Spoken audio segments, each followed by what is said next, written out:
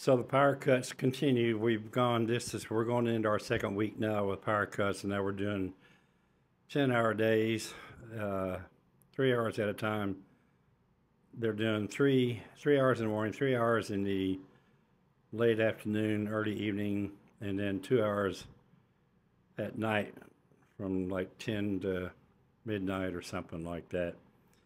So in the meantime, we sit here and wait.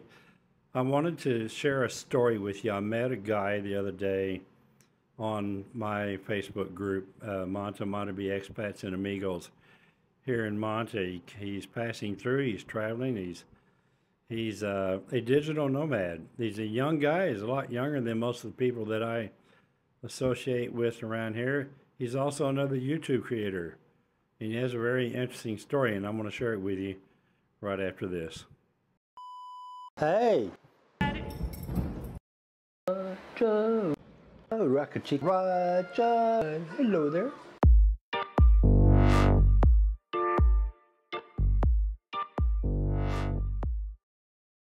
So who are you? I was just sitting here minding my own business. You just popped in.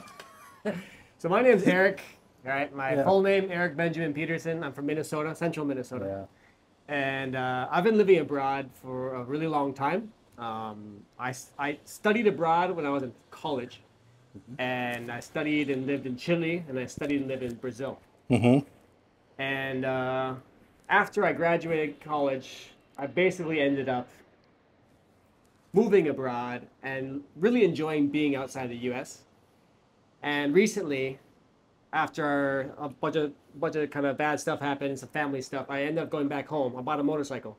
And then I thought, I could use all this knowledge and experience I've had living abroad and kind of give people pointers, because I've been doing it for a long time. I mean, some people obviously have done it longer, but I feel like I had some things to say and some help to give. And it seemed like a good way to make my trip and this like travel lifestyle I've had for a while, for 10 years, 15 years. It gives more value to people, and it's a way for me to feel like I'm doing something and giving something back. Instead of just like traveling and working. I'm traveling, working, and also giving something back, some information, value on my channel and on my... So you have a YouTube channel. Yeah. What's it called? Generic Expat, yeah. Yeah, we'll put a link up here. So, and how long have you had it? So I started the channel just after I left Minnesota on this project. And I did my first recordings in Mexico, in Monterrey, in around this time 2 years ago. So I think my first video came up probably end of October 2022. So by the end of this month, it'll be 2 full years. Yeah, how many videos do you have? So in total, I think it's close to 200. 200. But there's a lot of shorts. And the short videos I make, a lot of them are just really small parts of the long forms. So not all of them are like, unique. They're kind of like small cuts of the longer ones, a lot of them. Yeah. When you left Minnesota, were you planning on doing this? I mean, were you planning on doing the YouTube channel as well as all the work you do? And then, not to mention the fact that you're riding a motorcycle from North America to South America. What was your plan? I mean, is that what your original plan was? Was to be a YouTuber? So this YouTube thing actually came out of meeting a YouTuber in Mexico. Okay. A guy named David, that's from England. He has been traveling around making a lot of YouTube videos, and he kind of inspired me by saying, basically he told me, if I wanted to make a somewhat like successful YouTube channel, I would make videos about like going to nice places and living in nice places in Latin America, but that would be my hell. And I was like, that sounds like something I would enjoy doing, Yeah. So then he said, he kind of like gave me this idea about how that would actually create lots of ad revenue for the, the YouTube, Google ad revenue thing. I don't know if you care much about that, but he said, yeah, if I wanted to make money on the Google ads part, that's what I would do. And, I actually did a lot of travel on motorcycle before I did this trip. Yeah. So it's not like I decided to do it out of nowhere. I had already traveled around and worked online.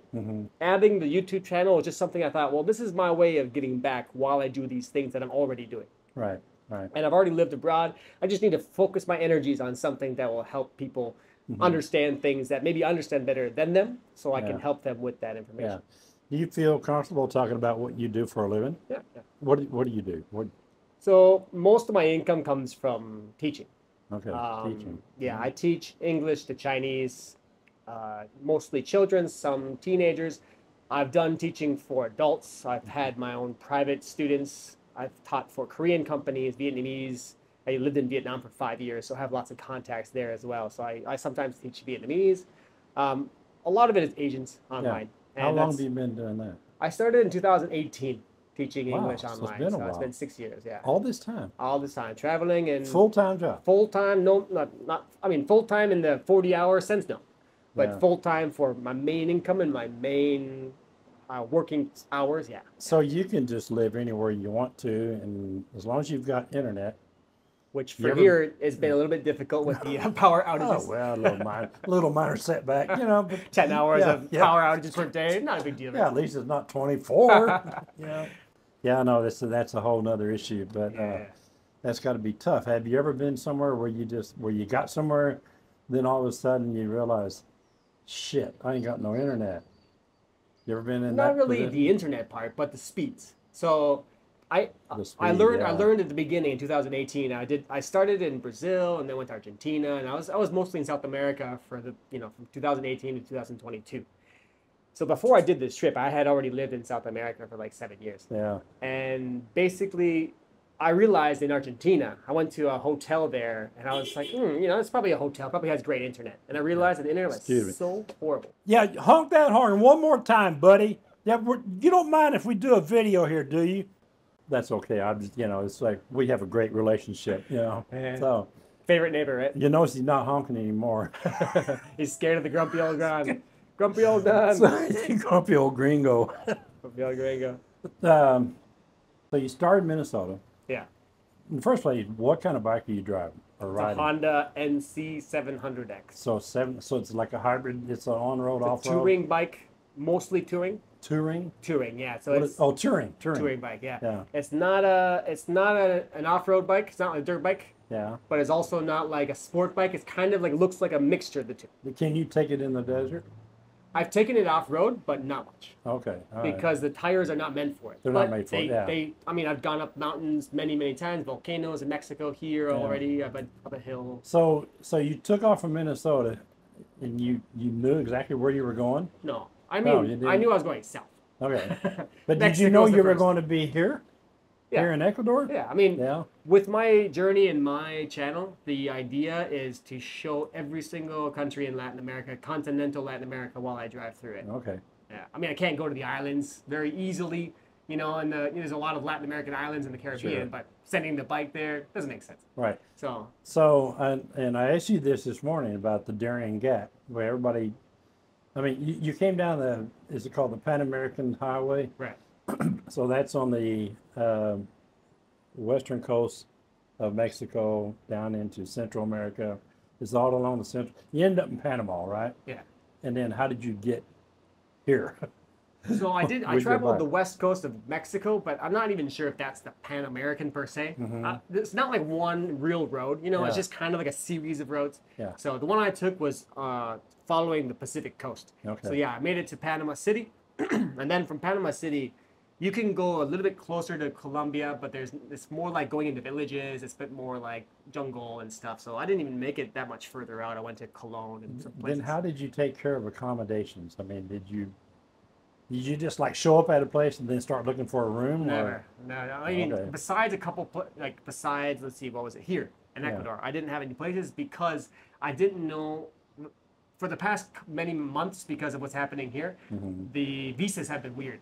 Yeah. They've been kind of random, like 30 days for this Yeah. person, 60 days for this person. I mean, coming by land, right? Coming by land, it's been Yeah. complicated for the past year. Yeah. So recently, actually, a couple months ago, it was standardized. Where we're gonna follow the that system of the international police. What's it called? The whatever it is in Europe.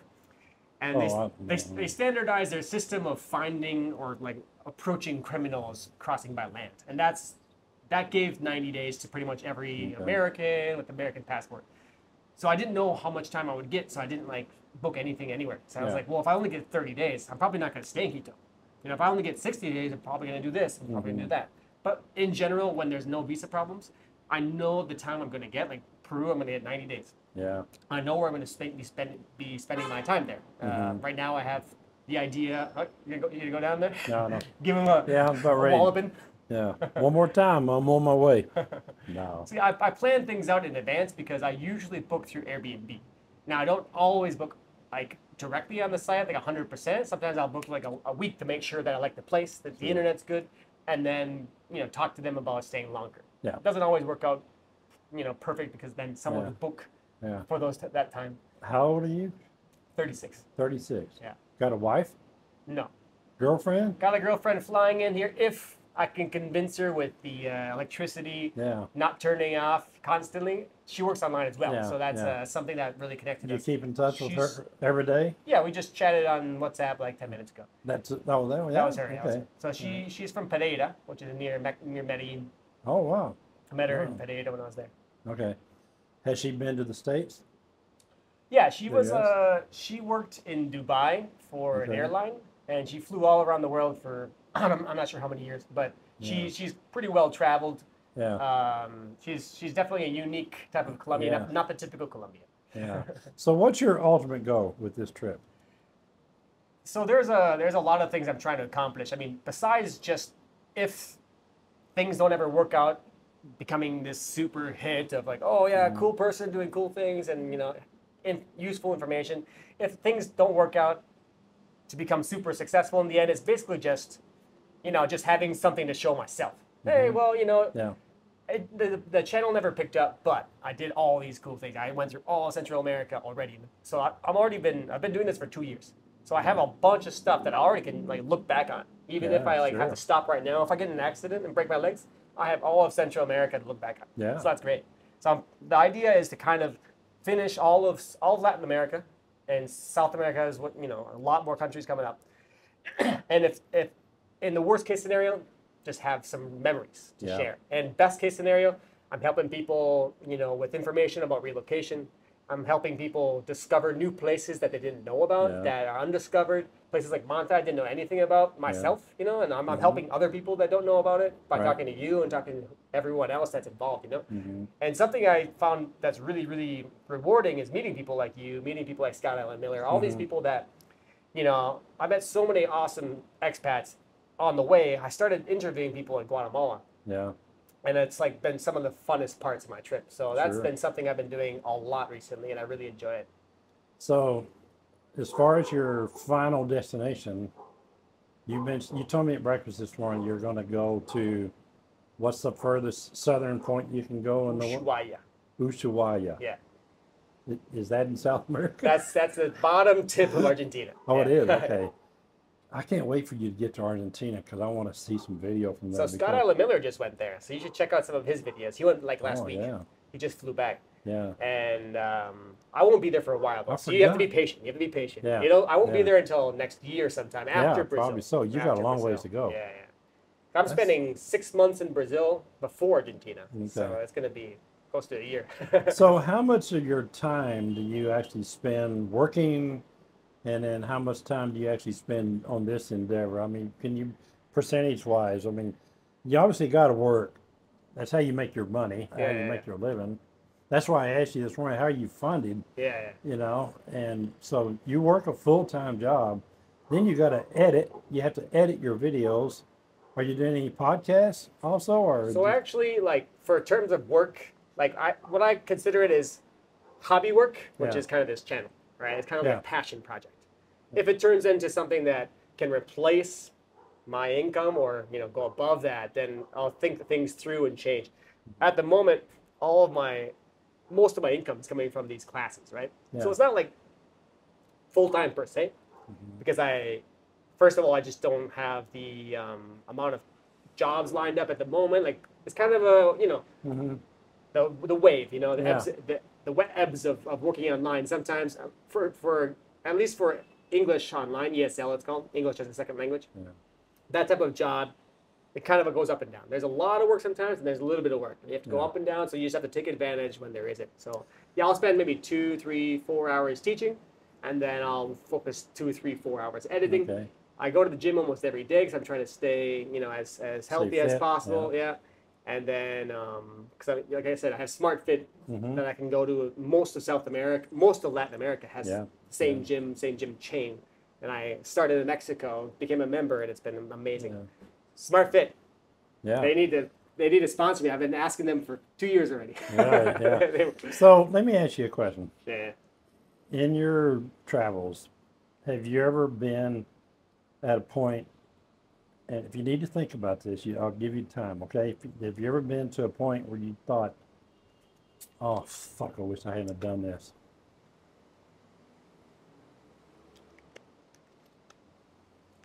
I hadn't done this. You mean the entire trip? Yeah. I wish I wouldn't have done the entire trip. Or I wish, oh, gee, I wish I wasn't here. Any point during your travel, did you ever go someplace where you thought, I wish I hadn't have come here? No. No? No. I mean, I'm a pretty adventurous person. Yeah. I spent 5 years in Asia before I did this trip. Yeah. You know, and lived here in South America already for 7 years before I did the project. So I'm like the type of person that looks for the exotic thing, Sure. right? And what about crime? Sure, there's been instances like I got hit by a truck in Okay. Panama. A Hilux hit me on the road, and I luckily didn't get injured. My bike stopped working after he hit me, but then I had, you know, it was one of the most stressful probably moments of my life. Okay. Because it was a week before I was shipping my bike over the Pan American, the Darien Gap to Colombia, to Bogota. And my bike wasn't starting. And I was in a town like 3 hours away from Panama City where I needed to send the bike. And I had all this stuff I had planned to do for my channel before leaving. And this guy, of course, he's on the road.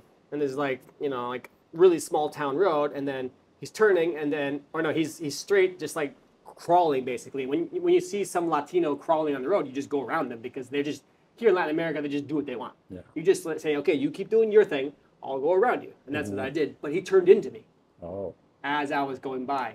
And there was no turn. There was no roads. There was no, like, driveways. There was nothing. So he turned into me. And I was like, where were you turning, bro?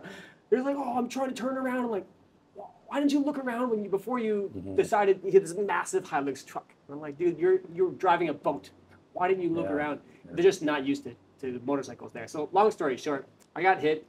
I ended up having to pay him because he wanted me to pay him for his damages, even though he hit me. And then my bike wouldn't start. And that, just shipping the bike to the airport was another $500. Yeah. Just the grua, you know, the towing truck. And then towing it again in Colombia and then fixing it, which, it totaled more than $1,000 and a lot of headache. So that was one of the most like roughest points, but like in terms of crime, in terms of like bad areas and stuff, no, people are friendly. Nobody's tried to rob you. People are nice. Like, what actually, to be honest, the most problems I have are in the more developed and more gringo style Americanized areas because like North America. Well, I mean, in there, like home. Back home, like that's a whole different topic about, you know, sure. Police crime and police, you know, people being afraid of the police. Here, people aren't afraid of the police. I'm afraid of going to areas that are like the nicer areas because the police know, okay, if I see a foreigner, I could probably scare him into getting money. Yeah. You know? So generally, when I'm in there, actually, the more local it is, the less fear I have because they're like, what is this foreigner doing here? You know, they've never seen a foreigner there, so they don't like think of taking advantage of them. So I actually have had less problems and a better time with, you know, those types of issues in places that are lesser well known and what people consider to be dangerous. I've never had an issue. Yeah. I've stayed in some weird places, no problem. Yeah. You ever been anywhere where you just thought, God, I wish I was back home? I haven't lived in Minnesota since 2011, 2012. So, I mean, for me, back home is not really the same sense of, you know, the typical person will say, you know, I created my career and this, you know, I did my career in this city or this state for this long, and that's kind of where I feel at home. Or people, I grew up in this place, school, blah, blah, blah. Now, you speak Spanish fluently, right? My Spanish is pretty good. Yeah. My Portuguese is suffering because I haven't practiced in years, but I speak both of those, Okay, all right. So when you get down to your final destination, what are you going to do after that? I'll drive up. Because when I go down to Ushuaia, I will have missed a couple countries. I will have missed Chile and Uruguay. Uruguay, okay. I'm not sure if I want to even enter the Guyanas because that part of the country, for me, I'm trying to show Latin America. In Guyana, I mean, that's English speaking. Yeah. And then there's French Guyana, which is part of France. And then there's Dutch Guyana, which is in Latin America. So those 3 areas, I mean, I haven't been to Venezuela as well. So I'm crossing my fingers that things improve there to the point where, you know, the plan is to get to Ushuaia at the end of 2025. That'll be like December. Beginning of 2026, start up through Chile, cross over to Uruguay, do another 3 to 6 months in Brazil, and then hit Venezuela after that. Okay. And basically at that point, if I've not achieved what I thought I would achieve, you know, getting a lot of people like followers and helping people out with my relocation tips and all these things, if my channel hasn't picked up by then, I'll probably decide what I'll do next. You know, I'll think, okay, I'll sell the bike and I'm done. And I tried YouTube and it didn't work. Yeah. Or I'll say, okay, that was awesome. Yeah. You know, look at all these things I've achieved, and yeah, my channel blew up. Who knows? Where did you actually grow up? Minnesota. Minnesota. So that's where your folks are? And yeah. So my dad's from North Dakota. Okay. My mom's from near where I grew up, actually, Minnesota. All right. And yeah, so I spent, you know, I was born in St. Cloud, which is central Minnesota, and then I grew up until I was, I studied in Minnesota as well, my university years. I did those 2 study abroads that I mentioned, and basically after the study abroad, that's when I started really, you know, living abroad pretty much full time. Yeah. Well, I got to tell you, man, you got some guts. You know, you got more. I don't think I would have the courage to do what you're doing. You know, but then again, I'm also twice your age. You know, I'm 72, almost 73. You're exactly twice my age. Yeah. So it's like, you know, it's like, nah, I think I'm gonna see. I like my couch. You know, I like my TV and I like doing this kind of stuff. So, all right, well, good. I'm glad I got to meet you, and you know, it's really interesting. I love just meeting people that are passing through here and going about their life, living their life. You know. By the way, I was going to ask you, do you think you'd ever go to Europe? Yeah. So that was actually my plan before doing this trip. Okay. Is to buy a bike in England and go through Europe. And do something similar, you know. Oh, look at, you know, these places you can live. I like focusing on expats because I've been an expat my entire life. I've never actually had a visa. I've never immigrated because I've never had a visa to live somewhere. So I've always been the expat. That's why I thought, oh, this word is good for me. Yeah. I've never actually had any visa anywhere I've been. It's always been a tourist stamp. It's not even a visa.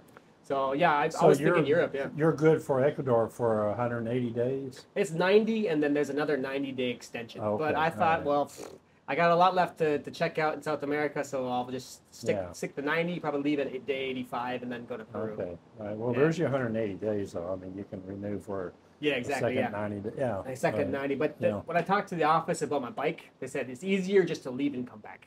Oh, really? Yeah. Because of whatever processes they have with the bike imports, you know. Okay. Right. So I thought, oh well, if I'm already at the bottom, if I'm already at Peru, I'll just go to Peru. You know?